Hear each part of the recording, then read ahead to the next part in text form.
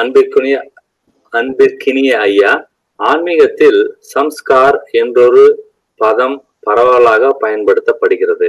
ஒவ்வொருவருக்கு ஒரு தனித்திறமை இயல்பாக இருப்பதாகவும், கணிதம், பொறியியல், இலக்கியம் என அவரவர் திறமை ஆர்வத்திற்கேற்ப துறைகளை தேர்வு செய்து அறிவுத்திறன் வளர்த்து தேர்ச்சி பெறுகின்றனர்.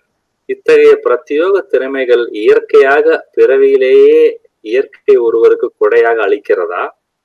இவை அகம் சார்ந்தவையா ஐயா? அகத்தில் தோன்றும் எண்ணங்கள், உணர்வுகள் ஆகியவற்றை நெறிப்படுத்துவது ஸ்ரீ பகவத் தத்துவம் கூறும் விடுதலை கோட்பாட்டிற்கு உகந்தது அல்ல எனில், சம்ஸ்காரம் என்பது எண்ணம், உணர்வுகள் ஆகியவற்றின் பிரதிபலிப்பா ஐயா? சம்ஸ்கார் என்பதை தமிழில் எந்த வார்த்தையில் சொல்வது ஐயா? சம்ஸ்கார் என்பது அகம் சார்ந்ததெனில் அதனை மேம்படுத்த பயிற்சி முயற்சி மேற்கொள்வது சரியா ஐயா? சம்ஸ்காரம்ங்கிறது நம்முடைய கண்டிஷனிங் அல்லது நம்முடைய மன இயல்புகள், மனப்பதிவுகள்னு சொல்லலாம். அதாவது மெமரி கிடையாது, நம்முடைய இயல்பு பதிவுகள்ங்கிற மாதிரி. நம்ம என்ன வேலைகள் செய்யறோமோ அது நமக்கு ஒரு இயல்பை கிரியேட் பண்ணுது. நமக்கு ஒரு ஒரு ஏன ஒரு அடிமனதுங்கிறது மாதிரி நம்ம அடிமனது எல்லாமே சம்ஸ்காரங்களால ஆக்கப்பட்டது. அதனால இப்ப இதுல நம்ம என்னன்னா, அடிமனசை நம்ம சீரமைக்கணுங்கிறதே நமக்கு நம்ம கான்செப்ட்ல முக்கியம் கிடையாது. சிலவங்க அந்த இயல்புகள் எல்லாம் மாற்றணுங்கிற மாதிரிலாம் சொல்லியிருப்பாங்க. இப்ப சொல்ல போனா நம்ம கீதையில கூட நீங்க ஒரு ஸ்டேட்மெண்ட் உண்டு.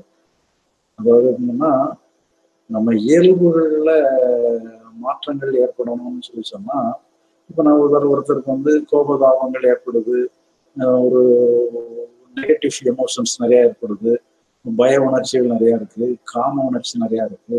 இப்ப இதுல இருந்தெல்லாம் விடுபட்டு நம்மளை ஒரு நெறிப்படுத்தணும் சொல்லி ஒரு முயற்சி பண்ணும் பொழுது, கீதையில என்ன சொல்லுதுன்னு சொன்னா, ஒரு ஆன்ம சாதகன் அவன் முயற்சி பண்ணும் பொழுது அவனுக்கு அவனுடைய சாதனைகள் அதுகளெல்லாம் பண்றது மூலமா இந்த மாதிரி உணர்ச்சிகள் இதுகள் எல்லாத்தையும் கொஞ்சம் கட்டுக்கோப்புல வச்சுக்கிடலாம். ஆனா இது எல்லாமே ஒரு கட்டுப்பாடா வச்சுக்கிடக்கூடிய ஒரு அடக்குமுறையினால ஏற்படக்கூடிய ஒண்ணுதான். ஆனா அது உண்மையான மாற்றம்னு ஏற்படாது. அந்த உண்மையான மாற்றம், அந்த இயல்புகளோட உண்மையான மாற்றம் எப்ப ஏற்படும்னா, பரமாத்மா தரிசனம் கிடைக்கும் போதுதான் அந்த அவனுடைய இயல்புலையே ஒரு மாற்றம் ஏற்படும்ங்கிற மாதிரி அந்த கீதையிலே சொல்லப்படும். இப்ப நமக்கு பரமாத்மா தரிசனம்னா நம்ம லாங்குவேஜ்ல லிபரேஷன் தான் நம்முடைய லாங்குவேஜ். நம்ம லிபரேஷன்ல ஏற்படும் பொழுது அந்த இது மாற்றங்கள் எல்லாமே நம்முடைய இயல்புகள்ல எல்லாமே மாற்றங்கள்லாம் ஏற்படும். ஏன்னா எல்லாருக்குமே தெரியும், அவங்க எல்லாமே மாறி இருக்கிறதுங்கிறது எல்லாருக்குமே தெரியும். அவங்களுடைய இயல்புகள் மாறினாதான் பேசிக்கலாவே அவங்களுடைய இயக்கங்கள் எல்லாமே மாறி போயிடும். அதனால எல்லாமே நம்ம பார்க்க முடியும். அதனால இது மொத்தத்துல நம்ம அகத்துல நம்ம அது போராடி இதை சாதிக்கிறதுங்கிறது கிடையாது. போராடி சாதிச்சாலுமே இந்த கீதையில சொன்ன மாதிரி டெம்பரரியா நம்ம முயற்சி பண்ணி நம்ம கட்டுக்குள்ள கொண்டு வர மாதிரிதான். அதனால அந்த சம்ஸ்காரங்களையும் நம்ம மறந்துடலாம், நம்ம இயல்புகளையும் மறந்துடலாம். நம்ம செய்ய வேண்டிய என்னன்னா, புறச்சூழ்நிலைகள் தான் நமக்கு முக்கியம். நம்ம ஏற்கனவே சொன்ன ஒரு உதாரணத்தை அப்படின்னு சொல்றேன். இப்போ உதாரணமா நாம நடந்து போயிட்டு இருக்கிறோம், நமக்கு ஏத்தாப்புல நம்முடைய நண்பர் வராரு. இப்ப அவரை பார்த்தோம்னா நமக்கு ஒரு மகிழ்ச்சி ஏற்படும். நம்ம மகிழ்ச்சி எங்க இருந்து வந்தோம்னா நம்முடைய இயல்புல இருந்தா வந்திருக்கு. அப்போ நம்ம இயல்புல மகிழ்ச்சி அடையக்கூடிய ஒரு தன்மை, மகிழ்ச்சியை கொடுக்கக்கூடிய ஒரு தன்மை எல்லாம் நம்முடைய இயல்புல இருக்கு. இப்ப அதே நேரத்துல நண்பர் போயிடுறாரு, நம்ம இன்னும் கொஞ்சம் தூரம் போயிட்டு இருக்கோம், நமக்கு பிடிக்காத ஒருத்தர் நமக்கு ஏத்தாப்புல வரும். இப்ப நமக்கு என்ன உணர்ச்சி நமக்கு வரும்? அந்த மகிழ்ச்சி ஏற்கனவே வந்தது, நம்ம இயல்புல மகிழ்ச்சியை காட்டக்கூடிய தன்மை எல்லாம் இருக்குது. இப்ப மகிழ்ச்சி வருமா நீ பார்த்தாங்கன்னா மகிழ்ச்சி வராது, ஒரு வெறுப்புணர்வு அல்லது வேற ஏதாவது வகையான உணர்வு தான். இப்ப இந்த மாதிரி இருக்கிற காரணம், அப்ப இப்ப நமக்கு இயல்புல இருக்கிறது என்ன வெளிப்படணுங்கிறது அந்த சூழ்நிலை தான் தீர்மானிக்கணும் ஒழிய, அந்த இயல்புல இருக்குங்கிறதுக்காக எல்லாம் இயல்புல இருக்கிறதெல்லாம் அப்படியே வெளிப்படுறது. நண்பருக்கு பார்க்கும்போதுதான் மகிழ்ச்சி வெளிப்படுது, நமக்கு வேண்டாதவரை பார்க்கும்போது மகிழ்ச்சி ஏற்படுறது இல்லை.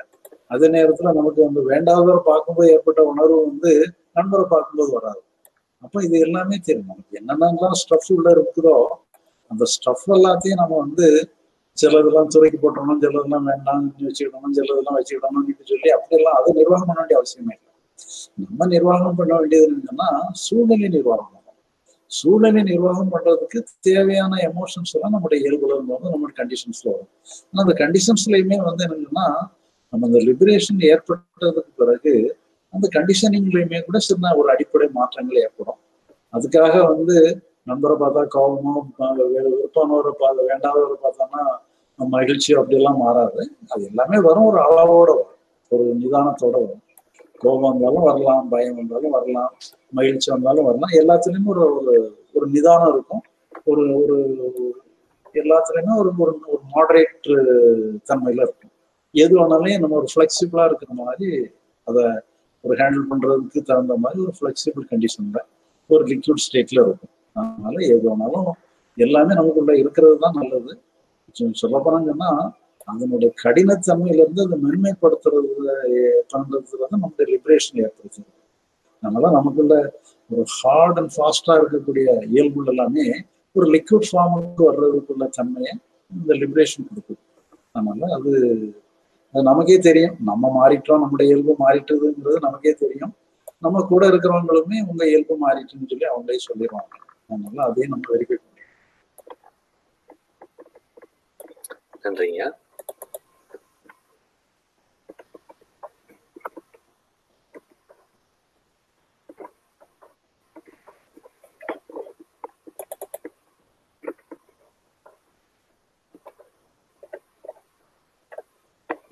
அடுத்த கேள்வி.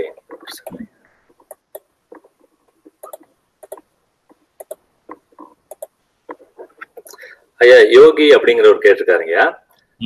ஐயா வணக்கம். There are two kinds of emotions, positive and negative emotion. Why the negative emotions attract the mind easier than positive emotion? May I know the reason, ஐயா? அப்படிங்கறது முதல் கேள்வி கேட்டிருக்காருங்க.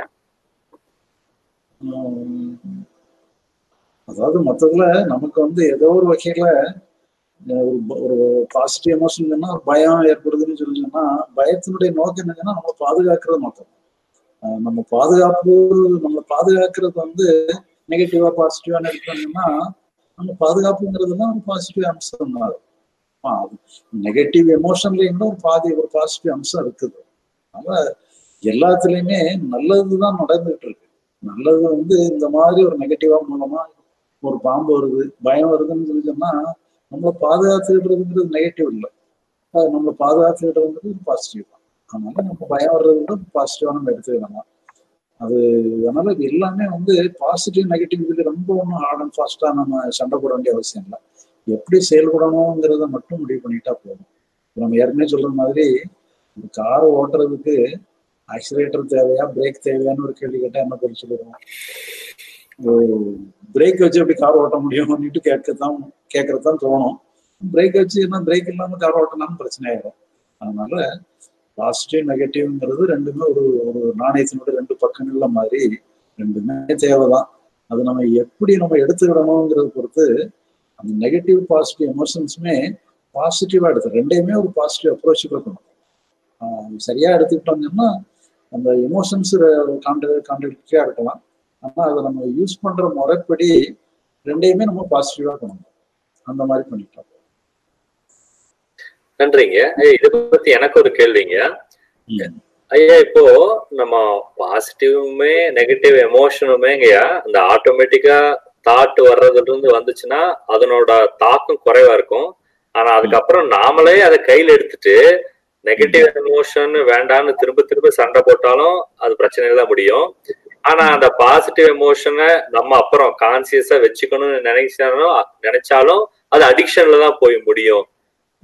அப்படிங்கிறப்பங்கய்யா அப்ப இந்த கேள்வியே நம்ம ரெண்டா பிரிக்கணும் இல்லைங்களாயா? அந்த முதல் தடவை ஆட்டோமேட்டிக்கா வர்றதும் அப்புறம் நம்ம கான்சியஸா கையில எடுத்துக்கிறதும் அப்படி பிரிச்சோம்னாங்கய்யா இப்போ நீ முதல்ல ஆட்டோமேட்டிக்கா பாசிட்டிவ் வந்தாலும் சரி எமோஷன் வந்தாலும் சரி அது நம்ம ஒண்ணும் பண்ண வேண்டியது இல்லை. ஆனா அப்படி வந்தப்புறம் அந்த பாசிட்டிவ் எமோஷன் அடிக்ஷனுக்கு போகுது, நெகட்டிவ் எமோஷன் நம்ம ஸ்ட்ரெஸ்ஸுக்கு போகுது, சஃபரிங்க்கு போகுது இல்லைங்களாயா? அப்ப அந்த ரெண்டாவது தடவை அதாவது நம்ம கான்சியஸுக்கு வந்த அப்புறமா நம்ம எப்படிங்க அது அகமாக்க இது மனோமயமாக்கப்பட்டது அகத்துலதான் இருக்கு, இதுக்கு நாம ஒண்ணுமே பண்ண வேண்டியது இல்லைன்னு அப்படி கிளியரா தெரிஞ்சுக்கிறது எப்படிங்க? இல்ல இப்ப மொத்தத்துல வந்த எமோஷன்ஸ் புறத்தை டீல் பண்றதுக்காக வந்திருக்கா, அகத்துல நம்ம சப்போர்ட் பண்றதுக்காக, நம்ம சஃபரிங்ல ஏற்படுத்துறதுக்காக வந்திருக்கா இன்னைக்கு நம்ம கேட்டுக்கிட்டா போதும். நம்மளை பத்தி சொன்னா நமக்கு அங்க ரோலே கிடையாது, எல்லாத்தையும் சரின்னுட்டு பார்த்துட்டு போயிட வேண்டியது. செயலுக்கு நம்ம எடுத்துக்க வேண்டியதுதான். செயலுக்குமே கூட பாம்பை கண்டாங்கன்னா பயம் வர்றதுதானே கரெக்ட். பாம்பை கண்டாலும் மகிழ்ச்சி வர்றது கரெக்டா? நம்ம வீட்டுக்குள்ள நம்ம பெட்ரூம்ல பாம்பு வந்துருது, பயம் வர்றதுதானே நியாயமானது. அப்போ அதுதான் நமக்கு அந்த செயலை சரியான முறையில சரியான செயலை கொண்டு வரணும். அதனால எல்லாமே செயல் ஓரியன்டா நம்ம திங்க் பண்ணும் பொழுது அதை எடுத்துக்கலாம். அதே நேரத்துல எக்ஸசிவா சிலது வரவும் செய்யும். எக்ஸசிவா வரும்போது அதை நம்ம ஒரு வெறும் சைக்கலாஜிக்கல் ஆஸ்பெக்ட் தான், பிசிக்கலா ஒண்ணுமே கிடையாது. உதாரணமா நம்ம ஒரு பெரிய ஒரு காட்டுக்குள்ள போறோம். காட்டுக்குள்ள போகும்போது இருட்டா இருக்கு, உடனே பாம்பு கிடக்குமோன்னு நினைச்சு ஒரு டார்ச் லைட் எடுத்துட்டு போறோம். டார்ச் லைட் எடுத்துட்டு போற மாதிரி அதே நேரத்துல டார்ச் லைட்டுக்கு யூஸ் இருக்கிற மாதிரியே 2 பாம்பையும் சந்திச்சிடறோம். அப்போ நம்ம நினைக்கிறோம் நம்ம பயந்தது சரிதான், நியாயம்தான், டார்ச் லைட் எடுத்து நியாயம்தான் சொல்லி நம்மளே ஜஸ்டிஃபை பண்ணிக்கிட்டோம். இப்ப நம்ம வீட்டுக்கு திரும்புறோம். வீட்டுக்கு திரும்பும்போது வீட்டுல அந்த நேரத்துல பார்த்து அது கரண்ட் இல்லாம இருக்கு, நாம டார்ச் லைட் அடிச்சுட்டு தான் உள்ள வரோம். அப்போ நம்ம மனசு என்ன சொல்லுதுன்னா, இப்ப 2 பாம்பை பார்த்துட்டு வந்துருக்கோம், இருட்டுக்குள்ள பாம்பு கிடக்குமோன்னு சொல்லி ஒரு பயம் ஏற்படத்தான் செய்யும். அப்போ நம்ம என்ன நினைச்சிட்டு வாரோம்னா, அப்ப நம்ம தடுமாறிக்கிட்டே பயந்துகிட்டே போய் டார்ச் அடிக்கிறது இல்லை. இங்கே பாம்பு கிடக்காதுன்னு ஒரு முடிவு எடுத்துட்டு நீங்க பாட்டு போனா உண்மையிலே பாம்பு இருக்காது. நீங்க அங்க ஒரு டவுட் பண்ணீங்க, அங்கேயும் உங்களுக்கு ஒரு நெகட்டிவ் தாட் தான் வந்தது, உங்க பயமுறிச்சது, அது பிரயோஜனப்பட்டது. இங்கேயும் அதே நெகட்டிவ் தாட் தான் வருது, வீட்டுக்குள்ள பாம்பு கிடக்குமோன்னு. ஏன்னா 2 பாம்பு பார்த்ததுனால. ஆனா இங்க அது வாய்ப்பு இல்லைங்கிறதுனால நீங்களே சைக்கலாஜிக்கலாவே நீங்க அதை நிராகரிச்சிடலாம். தேவையில்ல, அப்பதான் வரும், அது இயற்கை தான். நம்ம பாம்பை பார்த்ததுனால பாம்புடைய எண்ணங்கள் வர்றது இயற்கையான எடுத்துக்கிட்டு அதை நம்ம ஒரு பெருசா நம்ம மைண்ட் பண்ண வேண்டிய அவசியம் தான் நினைச்சிட்டு நீங்க போனீங்கன்னா அங்க பாம்பு இருக்காது. உண்மையிலே பாம்பு இருக்குன்னு நீங்க சந்தேகப்பட்டீங்கன்னு சொன்னா நீங்க வீட்டை எல்லாத்தையுமே ரீஅரேஞ்ச்மெண்ட் பண்ண வேண்டியிருக்கும். 2 பேரும் வேலைக்கு விட்டு எல்லா பொருளையும் பழையபடி எடுத்து எல்லாத்தையும் ரீஅரேஞ்ச்மெண்ட் பண்ணுங்க, பாம்பு இல்லைங்கிறத நீங்க வெரிஃபை பண்ணணும். இன்னும் சொல்லி இப்போ ஸ்கேனர் மிஷின் எல்லாம் கொண்டு வரணும், என்னெல்லாமே பண்ண வேண்டியிருக்கும். சரி, அதனால அதெல்லாம் தேவையில்லாது. ஐயா, அப்ப இந்த உதாரணத்துலங்கய்யா, அப்ப கான்சியஸா நாம இப்ப இந்த தாட் வந்துருச்சு, அது என்ன வேணா இருக்கலாம், எனக்கு ஆக்சிடென்ட் ஆயிருமோ, இல்ல என் பையனுக்கு நம்ம குழந்தைக்கு உடம்பு சரியில்லாம போயிருமோ, இல்ல எனக்கு வேலை இருக்குமோ அப்படின்னு, அல்லது பாம்பு வந்துருமோ அப்படின்னு நீங்க அந்த சொன்ன உதாரணத்தை வச்சுங்கய்யா, நம்ம ஆயிரக்கணக்கான சிச்சுவேஷன்ல நம்ம உலகத்துல இருக்கிற கோடிக்கணக்கான பேருமே வருத்தப்படுறதுக்கு உண்டான சாத்தியக்கூறிகள் இருக்குங்கய்யா. ஆனா அந்த வருத்தம் வந்த பிறகுமே கூட இது உண்மையிலே நடக்கிறதுக்கு என்ன சான்ஸ் இருக்கு?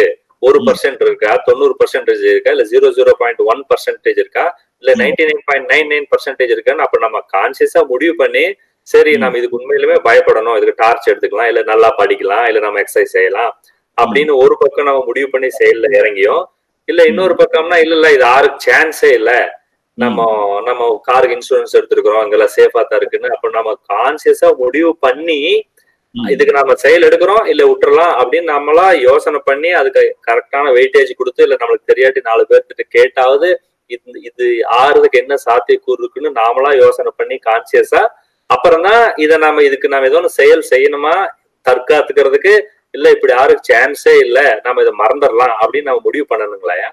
முடிவு பண்ணணுங்களா? ஏன்னா செயல் பாத்தீங்களா, செயலுக்கு நீங்க ஒரு முடிவு பண்ணணும். ஏன்னா உங்களுக்கு தொந்தரவு பண்ணுது, தொந்தரவு பண்றதுக்கு நீங்க ஒரு முடிவு கட்டணுங்களா? நீங்க முடிவு பண்ணா உங்களுக்கு போகும். ஆனா என்னன்னா எடுத்த இடத்துல இமிடியேட்டா நடக்காது, சில நேரங்கள்ல இமிடியேட்டாவும் கூட நம்ம முடிவு பண்ணிட்டு சரி அது அப்படிதான் இருக்கும், அதுக்காக அதனுடைய எக்ஸிஸ்டன்ஸ் நம்ம மறக்க வேண்டியது இல்லை. எக்ஸிஸ்டன்ஸ் நியாயமானதுதான். பாம்பை பார்த்துட்டு தான் வீட்டுக்குள்ள நுழைஞ்சிருக்கோம், அதனால பாம்பை பற்றிய ஒரு எண்ணம் வரத்தான் செய்யிட்டு எடுத்துக்கிட்டு ஆனால் உள்ள இருக்கிறதுக்கு வாய்ப்பு இல்லை நீங்க மாதிரி நினைச்சுக்கிட்டு நாம தொடரதான் செய்யணும். சரிங்க ஐயா, இதை பத்தி இன்னொரு கருத்து கூட இருக்கு இல்லைங்களா? இப்ப நம்ம ஒரு தாட் வந்தா எமோஷனல் சார்ஜான தாட் வந்துச்சுன்னா நம்ம இவ்வளவு ஹோம்ஒர்க் பண்ணி தான் கன்க்ளூஷன் பண்றோம். இன்னொரு டைப் ஆஃப் திங்கிங்ல நம்ம வர்ற தாட் எல்லாம் வெண் மேகங்கள் போல கடந்து போக விட்டுறணும் அப்படின்னு இருக்கு இல்லைங்களா? இல்ல அது சைக்கலாஜிக்கலா உள்ளது மட்டும்தான். இப்ப நம்ம பாம்பு இல்லைன்னு முடிவு பண்றோம், ஆனா இருந்தாலும் வந்துட்டே இருக்குன்னு சொன்னா வெண்மேகங்களா நீங்க விட்டுற வேண்டியதுதான். அதுல அதை நம்ம வேற எதுவுமே பண்ண வேண்டியது, ப்ராசஸ் பண்றதுக்கு அங்க ஒண்ணும் எனக்கு. நன்றிங்க நன்றிங்க. அப்போ அந்த ஒரு நம்ம முடிவு பண்ணி இது இப்படி நடக்கிறதுக்கு வாய்ப்பு கூறுகள் 0.001 தான் அப்படின்னு முடிவு பண்ணா அது வெண்மையின்பால் எடுத்துக்கலாம்.